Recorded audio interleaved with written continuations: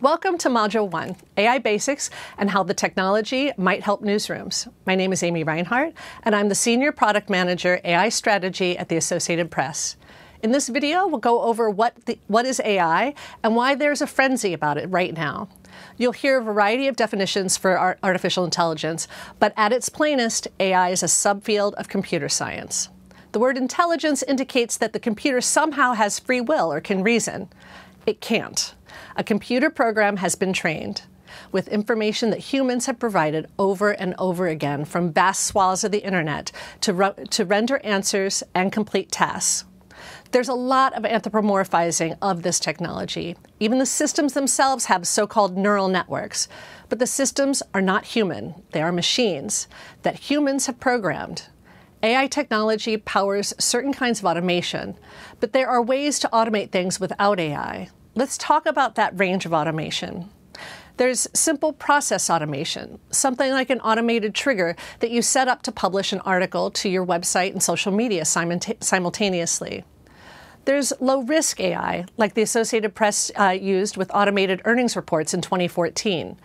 AP gets structured data, the content in a column A is reliably the same, and has created a template so that if a stock price goes up, the template will use the word up. By using natural language generation, AP went from writing 300 earnings reports by humans to producing 3,000 reports. Then there's high-risk AI, like writing a prompt and creating a news story or a summary of the story or headlines. We group these into three categories because these are things to consider when thinking about implementing tools into your newsroom. Do you need a simple trigger in place, as in like email sorting, or do you have a reliable source of data and a lot of information coming in that could render a news brief through natural language generation? The last category, high-risk AI, points to generative AI. Can you afford to take the risk in your newsroom? Do you have human oversight, or is it going straight to publish? For AP's Local News AI initiative, we developed 5 projects that involved AI.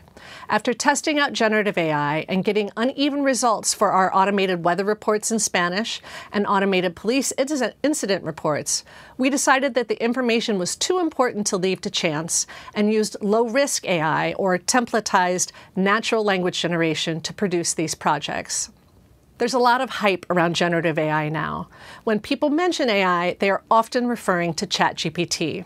The company that produced ChatGPT, OpenAI, released the tool in late November of 2022. And by December, enough people had tested it out, myself included, and realized the technology was delivering responses fast and in a conversational manner.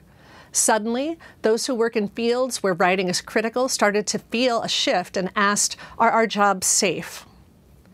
There are other chatbots, Google's Bard and Anthropic's Claude, and sometimes those render better results.